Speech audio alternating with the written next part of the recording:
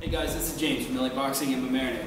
I just want to cover some basic for you. If this is your first time coming to class and you don't know how to stand and use your body properly for class, I'm going to go over those things with you, okay? First thing is your right hand, if it's your strong hand, goes in the back. You always put your strong hand in the back, put your weak hand in the front. This hand, glue it to your chin. This hand up in front.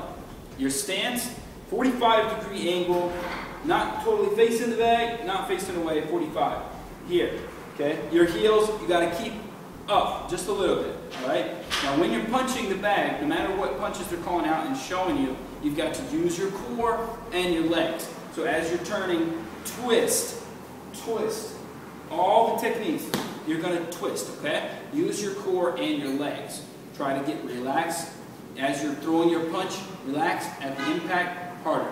So, very simple stuff. 45-degree turn.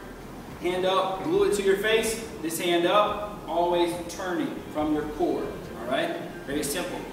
We got more techniques to come later. Just keep tuning in. Thank you.